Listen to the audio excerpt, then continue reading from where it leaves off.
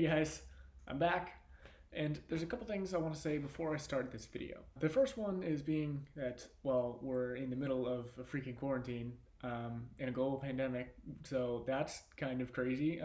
I really just want to say I hope you guys are all okay, and if you know someone or if you yourself are impacted by this, I really hope that you can recover and that you'll be okay.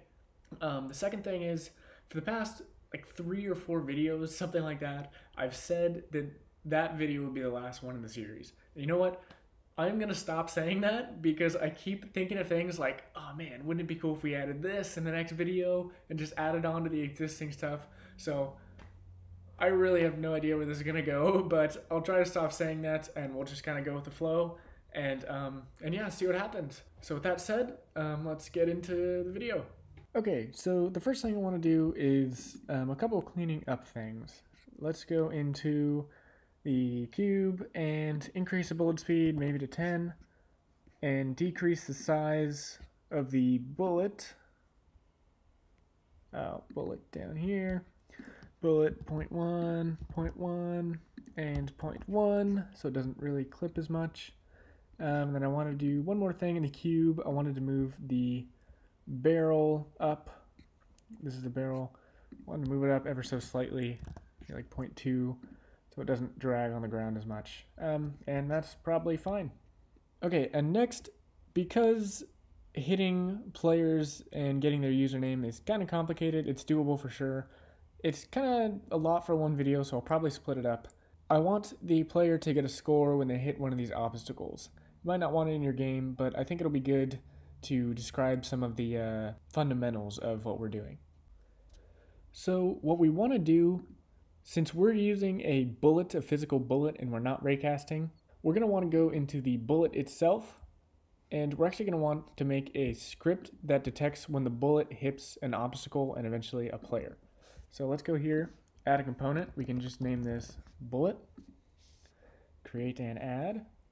Perfect. And as I'm a neat person, oh, we got some new icons. Anyway, as I'm a neat person, I'll drag this into scripts and then open it up from there. Okay, and as always, remove these things. And on this, we're really only, for now, going to want a on collision enter. So that can be a private void on collision enter. And then we want to make the bullet detect when it hits an obstacle. And one of the ways you can do that, I don't know if it's the best way, but it is definitely a way, is we can make all of these cubes, probably a bad name, honestly, because the player's a cube. Anyway, we can make all of these obstacles, we can give them a tag. Let's just name them obstacles. And then go through each of these and attach it. Perfect, so now all of these, they have a collider. The bullet as well should also, yeah, it has a rigid body. This is what you need for the on collision enter. And it does also have a collider, which is perfect.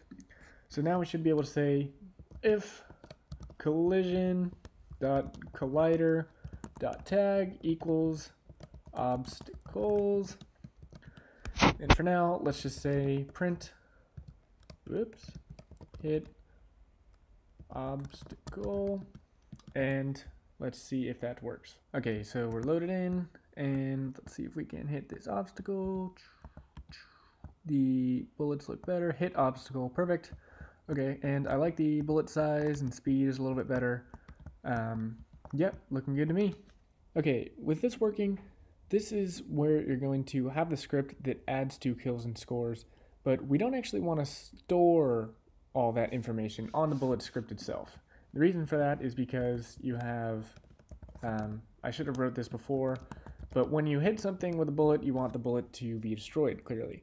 So when you destroy it, having stats stored within it isn't going to do anyone much good. Instead, we want to pass it on to the player itself, and more specifically, the player state itself.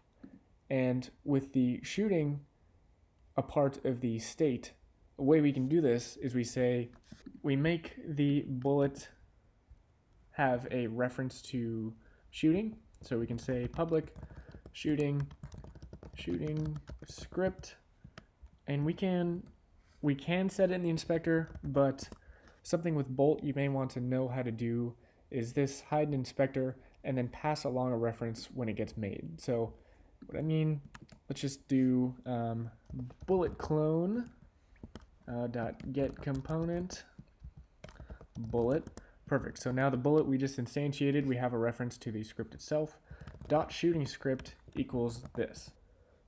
Okay, so now if we have something like public int score, now the bullet itself can add to the score. So we say right before we destroy the game object, if it does hit an obstacle or eventually a player, we want to say shooting script dot score plus equal whatever your score value is. You can set that somewhere. I'll just say 5 for now. So now we can print score plus shooting script dot score. So now every time we hit an obstacle, 1, it should delete the bullet, and 2, it should print the track of the score we're keeping. Okay, so as you can see, every time a bullet hits an obstacle, our score goes up by 5, and the bullet deletes, which is exactly what we were hoping for. So yay. And before we go any further, while it might not make the most sense because our scripts are so small right now, I like to have my shooting and my score scripts separated, just for clarity. So I'm going to make another script called score, and then create and add it to the player. Move the script into the folder, and then open it up. Now with this new script, let's actually remove this score from here and move it into this dedicated score. Now the bullet should throw an error, right? So right now it's trying to access the score within the shooting script, but we just moved it to a new script. So there's a couple things we can do here. One, we can make a public score script. And then since this is public, well, let me just show you. So now we can just drag and drop this in right there. And now we should be able to say shooting script dot score script dot score plus equal 5. And again, do the same thing, shooting script dot score script. That's one way of doing it. And we also can do it shooting script dot get component score. And this works because the shooting script is attached to the game object of the cube. So when it gets a component, it'll look between all of these things and it should find score. So shooting script dot get component score dot score script dot score rather plus equal 5. And these will do the same thing. Since I already have the public reference to score script, I'll just use this. So now basically it'll do the same thing, but rather than looking in the shooting script, which I want to keep for just purely bullets and stuff, it'll look into the score script itself. And just to make sure, it still works the same.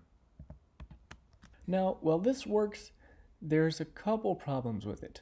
One, it's changing the value of another script directly itself, which can be very annoying to debug, and generally you only want to change values from within the script itself. We'll cover that in a second, but the second thing was there's no bolt if statements involved with this, so it might be a little bit problematic in multiplayer. It works for local, but some weird things might happen if you do try it with other people. So let's solve those things right now. In the score script, let's make public void change score. Doesn't need to take any arguments right now. And then instead of saying this, let's say something very similar, but shooting script dot score, if I can smell it right, dot change score. Perfect. So now instead of changing the score directly, we're calling the score script to do it itself. And now, since we are in the score script itself, we don't have to say this long kind of mess of shooting script dot score script. We can just say score plus equals, and then if we want a int, maybe like an obstacle value or something. We can make this equal to 5 or something in the inspector, and then you can also have a player value. Anyway, for now we just have obstacles, so we'll just say obstacle value. So there, perfect. We have score plus equal obstacle value, and then we can also move this print over to this change score value as well. Clean up some code a little bit, and bam. So our bullet script is much more simplified, and we have everything where we want it.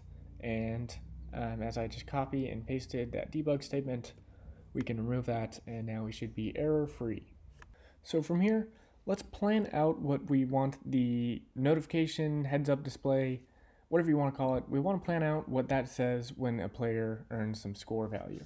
So we could just say maybe username earned obstacle value points. Basically, what this will look like is Brett earned 5 points.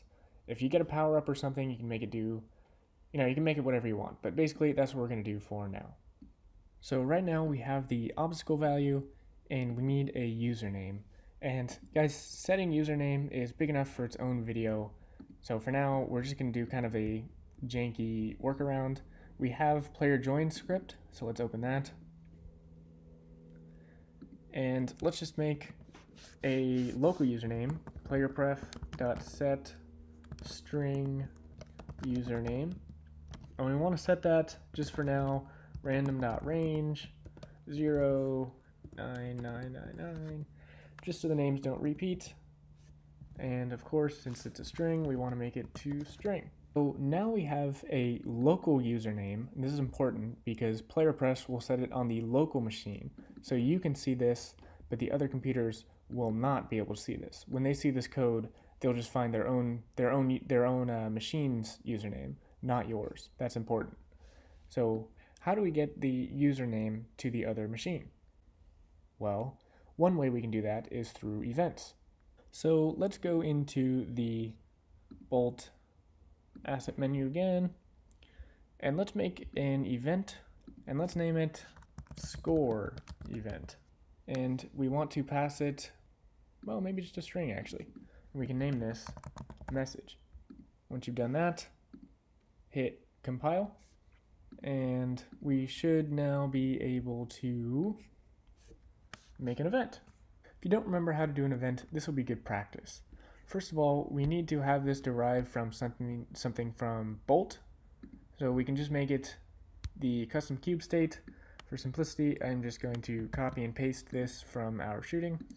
And again, this works because the score script is also attached to the player prefab, as you can see here. And it has the Bolt entity right here, custom cube state. Once you have done that, we declare a variable, and we can name it score event, and we set that equal to the name of the event we just made, which is score event dot create. And now we can access the variables we set the event to have. So if you remember, we just set it to have a string, so we can say score event, and notice the lowercase s score. This is the name of the variable we just created. The score event itself is like a thing, that's why it's green. So score event dot message, and since we're locally sending this out, and our intentions will be for everyone to receive it, the message can have what we store locally. So we can say playerpref.getString username, and since this exact message is being sent, the other players will have access to our local username. While we're at it, we say playerpref.getString username plus scored. So there's two things you can do. You can make an argument here for score value, but since we already have it declared, I'm just going to say obstacle value plus points. And then we can send the event. So score event dot send. Now to receive this, we need an event listener. I usually make my event listener on the canvas itself. Let's make a canvas add a script called game canvas. As for instantiating the UI itself, unfortunately, the only way I know how to do it is rather annoying in Unity, and it's honestly enough to make a video of itself. So for now, I'm just going to stick to debug statements, and then we can make the actual UI in another video. This is a bolt function, so we need to say public override void on event, and then it'll list all the events in the asset menu. We want the score event, on event score event, print, and as you see, it lists the name as event, which you can change if you want. We want to print event.message. Of course, we only want the event to send one time, so let's put all of this in an if entity.isOwner, just to make sure that the player that scored the points is the one that sends the message. And we can also print this out, since we'll be printing the message itself. So, with all that out of the way, now it's time to build and run. Now, I'm going to host on the client because I want the debug menu on the editor to show. So just to start it off, I don't know why it's so laggy. Let's shoot just to make sure it still works for us. So 5 scored 0 points. So our username must be 5, and the obstacle value is 0 because I forgot to set it in the inspector earlier. But anyway, you can see the event being called. It's raising, sending. So let's just test it for the client because that's the real test that we're trying to see. Let me clear this. I don't know why there's so many debug statements. I thought we turned those off. Anyway, let's see. Moment of truth. Yay. So 980 scored 0 points. So that's the other player's random username. Again, 0 points because we forgot to set the value. But yeah, it looks like it works. So both players receive a score. Not quite as exciting in the debug statements, but we will get to UI display hopefully soon. But yeah, guys, thanks for watching. Unfortunately, I didn't get through as much as I wanted to get through in this video. I think that's just because the topic we're doing is pretty big in and of itself. But again, I'll try to get another video out sooner than my average upload speed has been recently. And so yeah, stay tuned for that. And again, stay healthy, and I'll see you in the next episode.